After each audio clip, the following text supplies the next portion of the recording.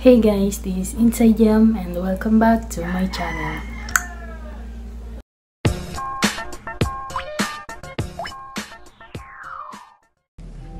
So, today's vlog, ang gagawin natin ay yung tinatawag nilang CONSUKA. So, tatry ko yun kasi dry yung hair ko ngayon and tingnan natin kung effective nga ba yung CONSUKA na yun or conditioner plus suka. So, ang gagamitin nating ingredients is dalawang conditioner. So, ang pinili ko is dry rescue and dato puti suka. So, yung iba ang ginagamit nila is apple cider vinegar. Wala ako nun. So, ito na lang. Pero may nakikita din naman akong mga gumamit din ng ganitong dato puti suka. So, ito try natin kung effective siya sa akin. And dito ko siya ihalo sa measuring cup and itong spoon. So, kung interesado kami sa gagawin natin ngayon, let's start!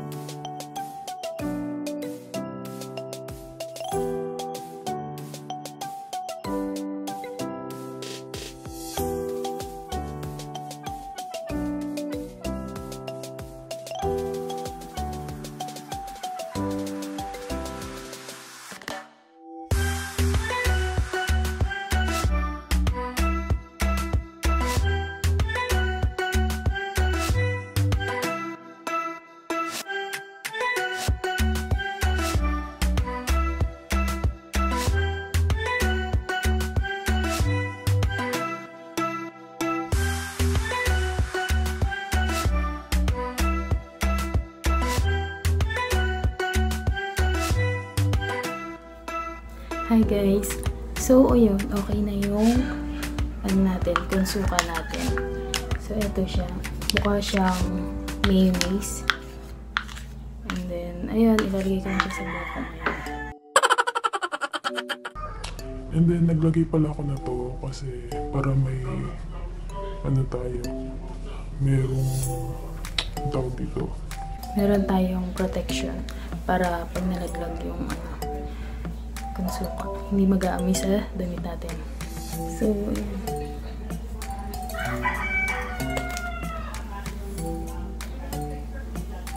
and then yung type ng hair ko ngayon is dry.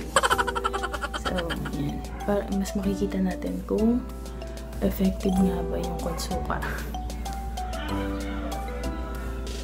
So, yun guys, without further ado, let's start!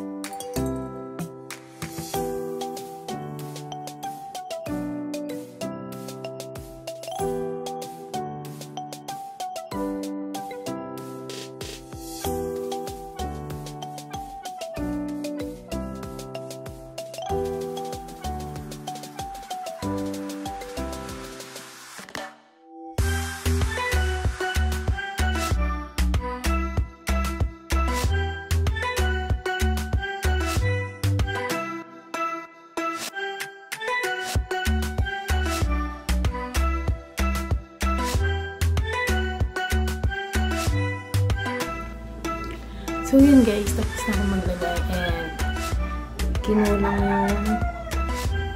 yung conditioner tsaka suka. Kinulang yung konsuka natin. Kaya hindi ko masyado nilagyan yung iba. Pero naanohan naman sila, nadampian.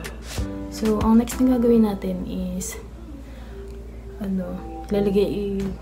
babalot natin siya sa plastic. So ang gagawin ko muna is i-clip ko para hindi mahirap ilagay yung plastic natin.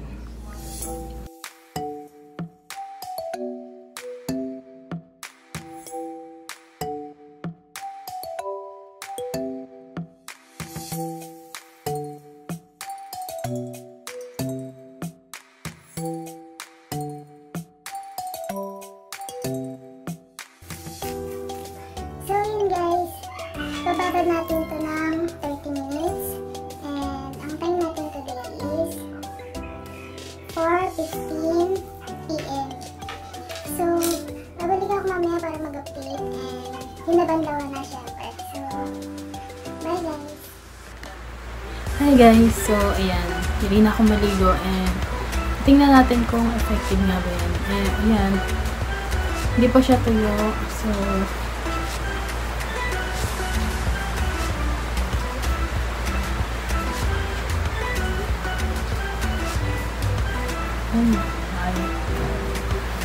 so, tingnan nyo naman guys.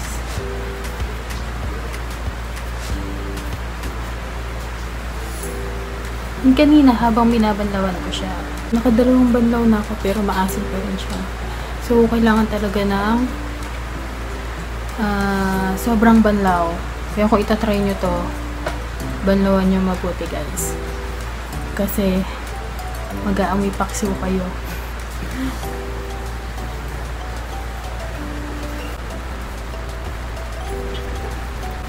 Ayan, pasensya na pala sa background noise kasi umuulan ngayon. Malakas ng ulan. Tsaka, kung naririnig nyo si Daddy Pig, ayun, nandito kasi sa kabilang kwarto, yung pamangkin ko nanonood siya ng Peppa Pig.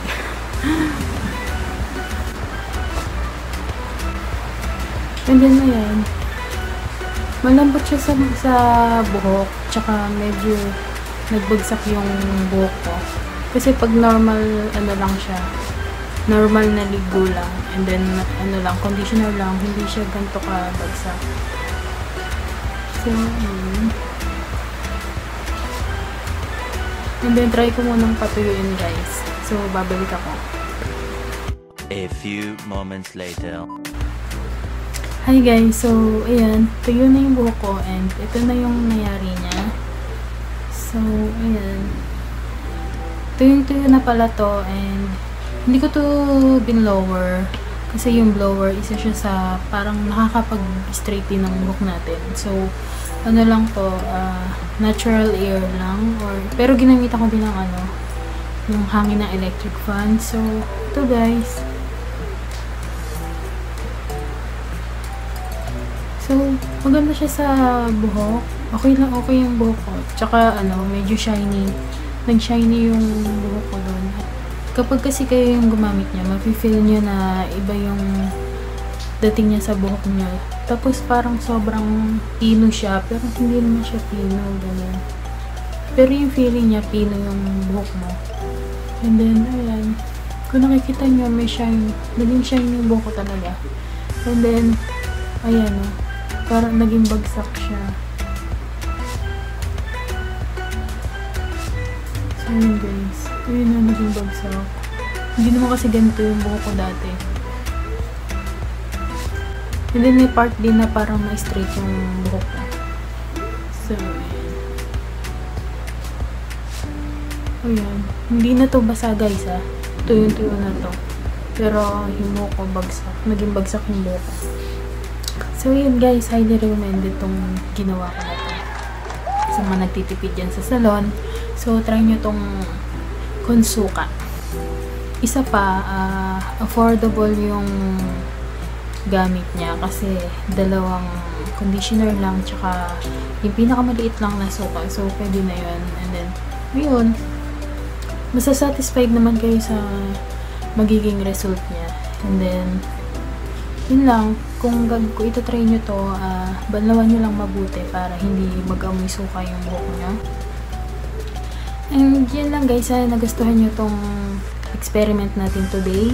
And huwag nyo kalimutan mag-subscribe sa channel ko, and kung nagustuhan nyo tong video ko, huwag nyo kalimutang pindutin yung like, and then kung meron kayong suggestions or comments, just put it down below sa my comment section. And yun lang guys, thank you and God bless. Bye!